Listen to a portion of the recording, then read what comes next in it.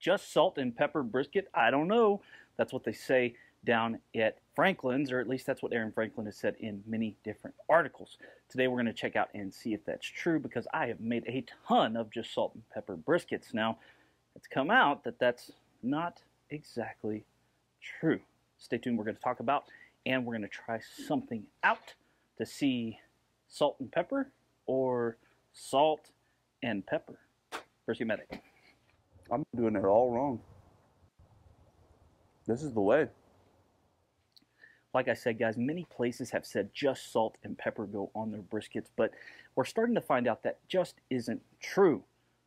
What kind of salt? What kind of pepper? Those are things that we need to look at. And there are differences in salts and there's differences in pepper. Today we're going to be doing a salt and pepper only brisket on the Old Country Pecos. We're going to be smoking it with a little bit of hickory and some B&B char logs as our starter. Now let's talk about the salt and pepper we're going to be using.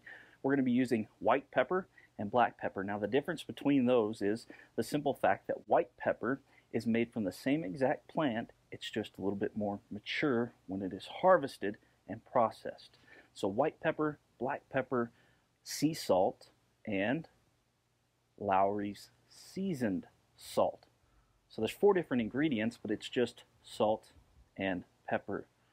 We're going to be taking this trimmed up select brisket and we're going to be putting it on the Old Country Pecos smoker, and we're going to be using some hickory chunks to get this thing smoked up. And we're going to be using salt and pepper only, but not just any salt and just any pepper.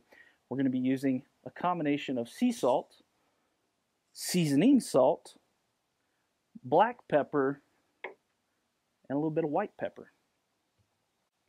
Now, I'm going to coat these pretty generously. I usually do a 2-to-1 salt to pepper, pepper to salt ratio.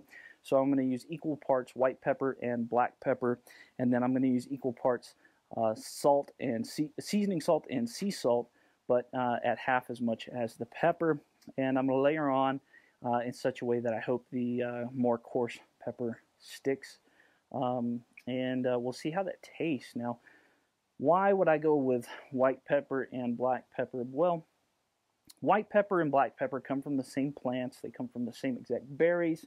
One is just a little more ripe than the other. The white is a little more ripe, and therefore it's usually a little more of a tame flavor. Now, in an 8-hour cook, I don't know how those profiles will change, because black pepper does tend to mellow out as it cooks.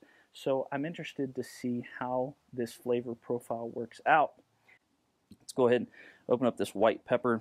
We'll get a good coat on this.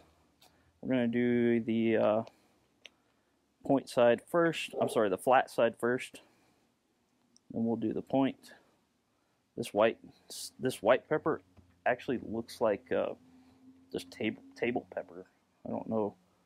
I've never really cooked just with white pepper before, so I don't really know how its flavor profile is, but I mean, it's pepper. I love pepper. Can't go wrong with it. So we're going to do a good coat of it. And then we're going to do a good coat of our 16 mesh black pepper that I freaking love and makes an amazing bark and that great flavor, all that good stuff. Just do a good coat. I should have taken the top off. It's always better with the top off.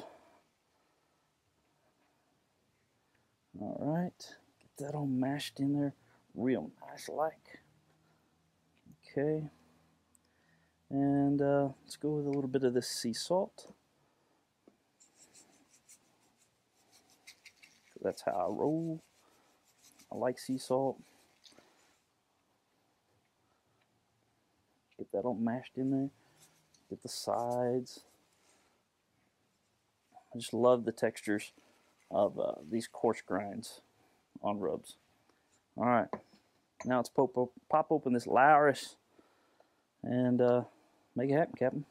Do the same thing on the other side. and start the fire up and get this bad boy going.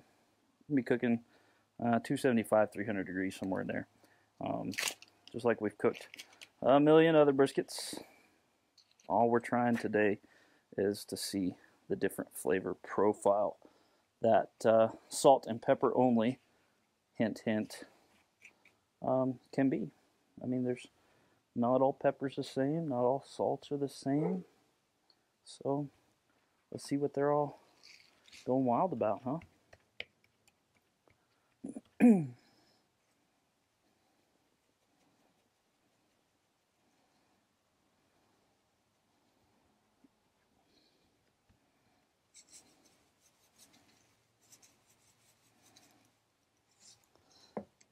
I don't know if I have to be so concerned with this side or not, but what the heck, why not?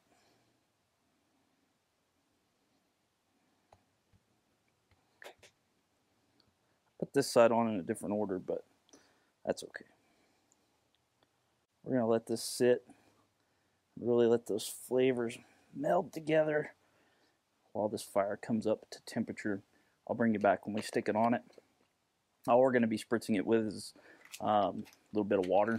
I know some places use pickle juice, and that really brings out a lot of flavors, pretty amazing flavors, but we're just going to do a little bit of water. We're going to keep it simple, stupid. Get it on the pit, 275, 300 degrees. Follow along with us. We're going to get this cooked up and see how good it tastes. See ya. Full disclosure, guys, I have done a little bit of research on this. I have been reading about it. I've been thinking about doing this for a long time, and lately it just presented itself to be a good time for it. Now, in all honesty, I have seen other videos on this, and they approach it a little differently than I do. I don't want to emulate or copy Aaron Franklin's exact recipe. I just want to see if the difference in salt and the difference in seasoned salt or salt and pepper, black pepper, white pepper, all those things come together to make a flavor profile difference. I know it will. I just want to see to what degree. Now, these are different things that people are using to land on the Texas Top 50 list, so why not learn about them at home? And I've seen guys like Mad Scientist Barbecue, Harry Sue, all those guys do a version of this, but nothing like this in particular.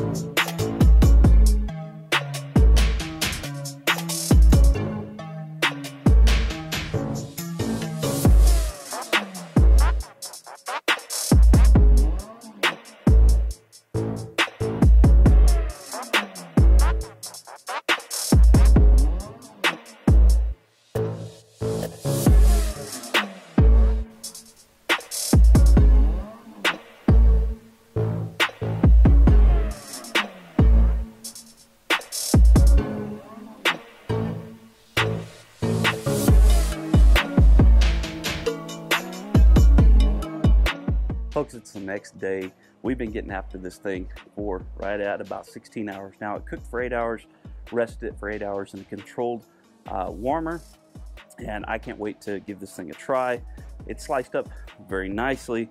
It is super juicy. I mean, it was select. I didn't expect it to be as juicy as it has turned out, but I mean, you can just see it's insane. Full test, amazing. Let's see how this flavor profile is with just salt and pepper.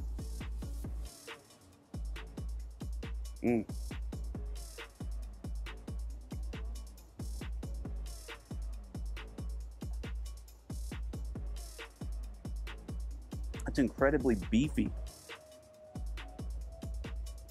That is by far the best select brisket I've ever made in my life. Wow. I don't know what to do with my life anymore. I'm doing it all wrong. This is the way. Just the salt and pepper. you know, white pepper, black pepper, seasoned salt, and regular salt. But just salt and pepper. That's good. Guys, I appreciate you. Give me a like. Hit that subscribe button if you haven't already. Let me know what is your brisket secret or touch or whatever you do to set yours apart from everybody else's. This is Brisket Medic. I love you. See you later.